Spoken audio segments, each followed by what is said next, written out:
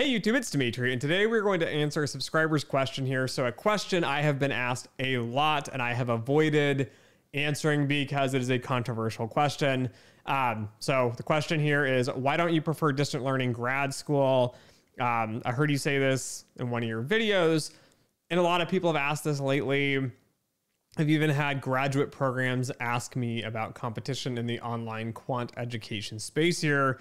So I'm going to address this, but I'm going to try to give you guys a lot of reasoning and detail behind why this is, what online learning is actually good for, and why people have the perspectives they have. So the first thing is, when you ask those in the US and quant finance as a industry here, you ask someone, okay, what do you think of an online degree? And the first knee-jerk reaction is, it sucks, it's terrible, we would never hire them.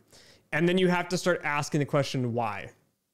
And I think a lot of people don't even think about that. It's just like, I just don't hire online. And that's just the mentality that goes through the industry. Again, part of this comes down to the fact that quantitative finance has been so competitive over the years. And we have such selection from such robust schools and academic institutions. I have stacks and stacks and stacks of resumes from masters and PhD students, from the best of the best universities down to generic little tiny universities to liberal art colleges to anything under the sun. As someone hiring, I can almost just pick and choose who I want because there's really that many students being generated now here in 2023. Now, this wasn't the case in the past. It was still super competitive, but I'm not going to get into that. Now, reasons why online degree learning isn't that great. So that first piece being, I just have so much to choose from. It's easier to pick someone of a brick and mortar school that I've already hired from. These schools are older and more well established. I know that's not the best reason, but that is one key reason here. The second reason, probably the biggest reason, is going to be quality, which is based on the fact of cheating. Now, let me put this into perspective for you guys, because I know people are going to say, but I took online learning and I didn't cheat. I know that. I know many of you don't, but here is the issue with this in a nutshell. One, culturally, cheating is not viewed the same in every country. So in America, it is frowned upon, and yet it happens all the time. Culturally, there are other countries. I had a colleague of mine from another country I won't mention, and he said, well, students cheat not to get a better grade. It's just to ensure they get the right answer. Like, I had to scratch my head, like, that's the same thing as trying to get the right answer. It's like saying, you know, I got a B+ on the class and I got an A-. I just wanted to ensure I got an A- because it's slightly better than a B+. Like, anyways, ethically wise though, cheating is not viewed the same everywhere. So when you start to look, so this applies now to quant finance, you often have people that want to get online degrees for the purpose that they're not located in a specific country, which I'll put the caveat note here too, star at the top. Countries typically don't hire from other countries or regions. So United States typically doesn't hire outside of the US. That's just how it works. Now, Europe is a whole other case because Europe is kind of the European Union and kind of individual countries. It's a whole other thing. But again, like, you don't see a lot of Americans like jumping up and leaving and going to work in London or, you know, Zurich or somewhere else. There's typically good divides between everything. Singapore, for example, is another hot topic or hot area for jobs in quant finance. And yet we don't see people jumping typically between a lot of these big regions here. So if you're in a third world country or you're in a country that's not located near these, getting the online degree, regardless of how good it seems, isn't going to be an advantage because you need work visas to get there. Now, the cheating piece though, so coming back to that, it is, again, people cheat at universities. So I went to one of the top rated universities globally. Again, master's programs, in-person exams, brick and mortar, and we had students cheating with proctors. So we had in-classroom tests, and there were students cheating that I know were cheating, that everybody else knew were cheating, and there was a large chunk of them cheating. So quality-wise, like, these are the students I want to know that are cheating because I don't want to hire them because they're not really going to know the material. Now, from an online perspective, it happens even more frequently than it happens in classroom, and one of these issues is you scale this up. So one of the advantages of online learning is you can have a lot of students. You can have thousands of students in a class, and one person can teach, and you can make this very scalable. Now, with the scalability comes the fact that you typically have issues with cheating, and a lot of these I had. So for example, on this, you could have a computer and you could just Google answers and cheat. Now, people say, but Dimitri, it's all about finding the answer. And this is probably one of the cruxes of why I think online learning and just the the modern mentality of education just sucks and is failing, even in universities here. The goal of school is not to answer the question and get the right answer. In the real world, it's people that ask the right questions and then are able to answer their questions.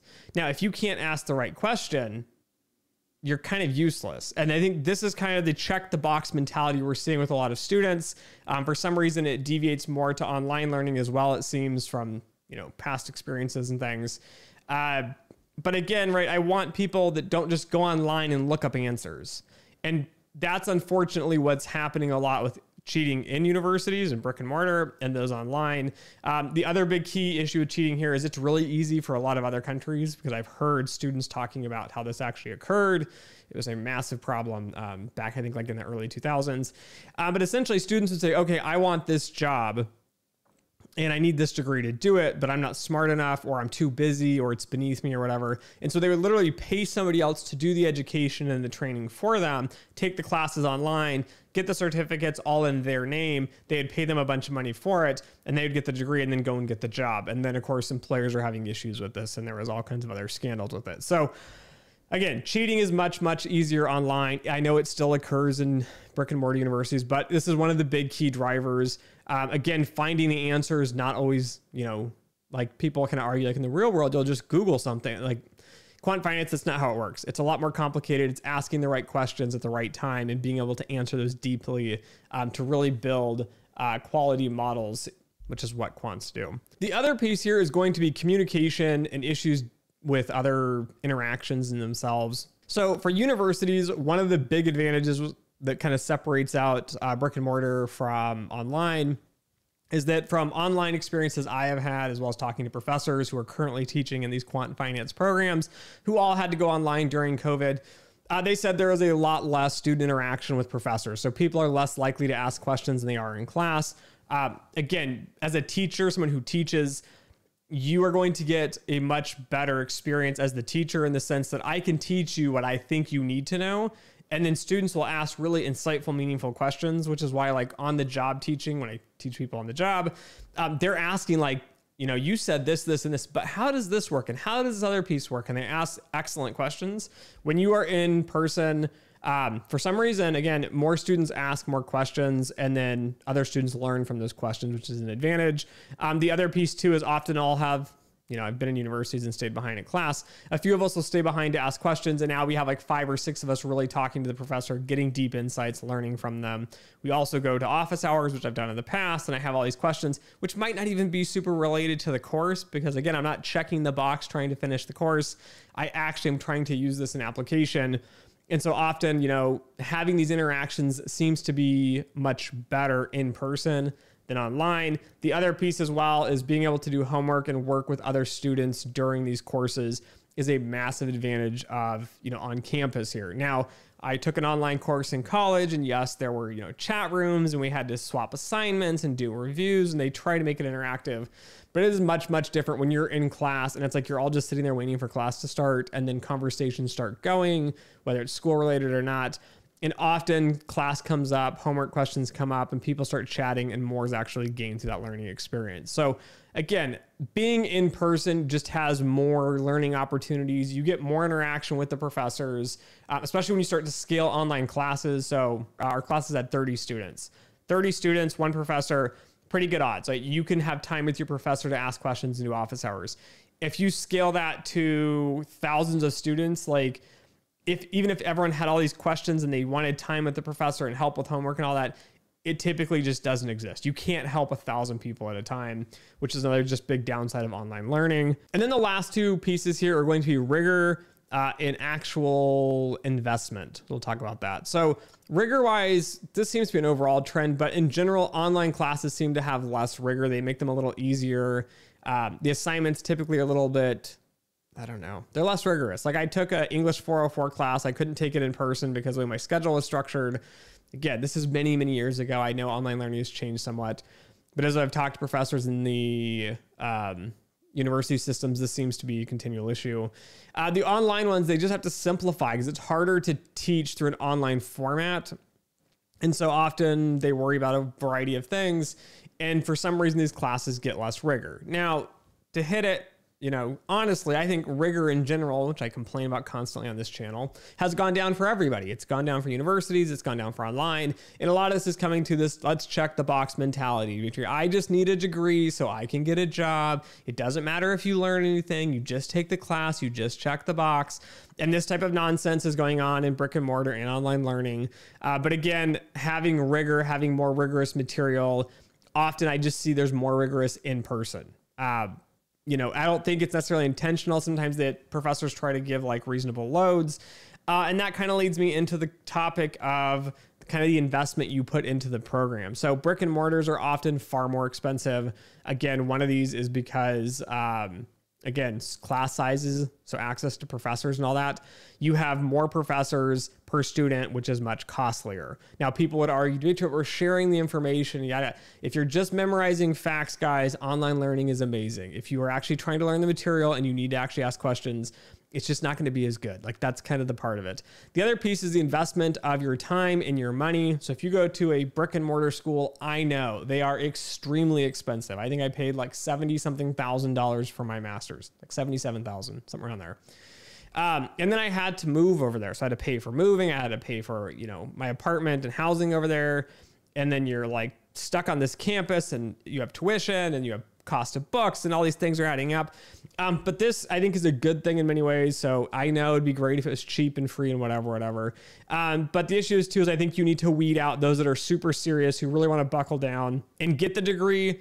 And when you're on campus and you're stuck there, you are thinking about school 24/7. Okay. That's what you need to really absorb the material, to really think about the material, to really like come up with excellent questions and to think all the like little details through. You need to be on campus thinking 24/7 about school. School. That's all you need to think about, right? Like my rigor. You guys need to really focus down and buckle into what you're doing here, because what you're going to learn with a undergrad, a master's, or a PhD, it's not enough for the real world. You're still going to have to learn a ton of material on top of that.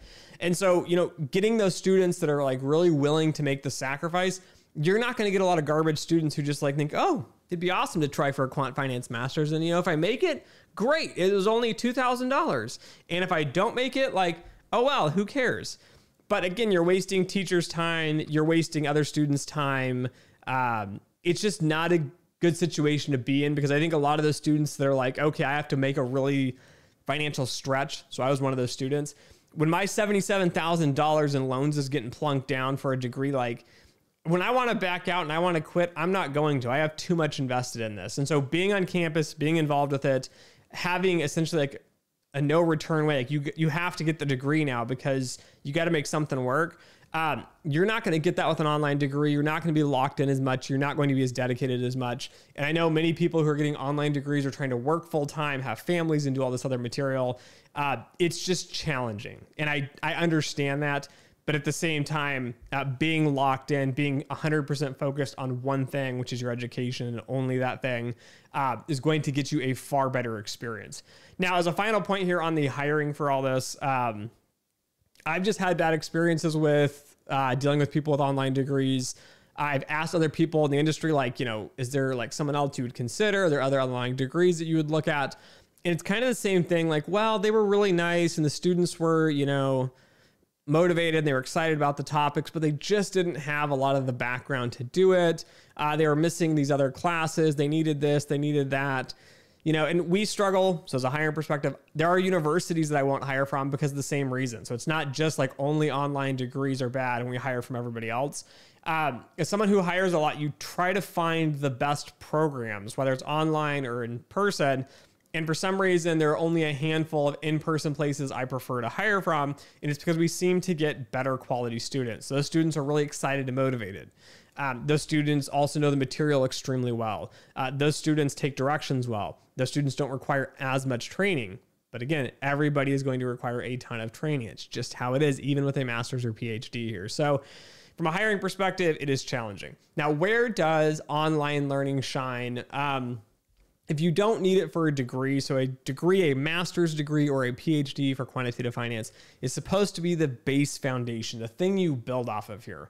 I would argue the same thing for other online learning too. Like, you need probably an undergraduate degree as that base foundation if you want to build a career off something that only requires an undergrad.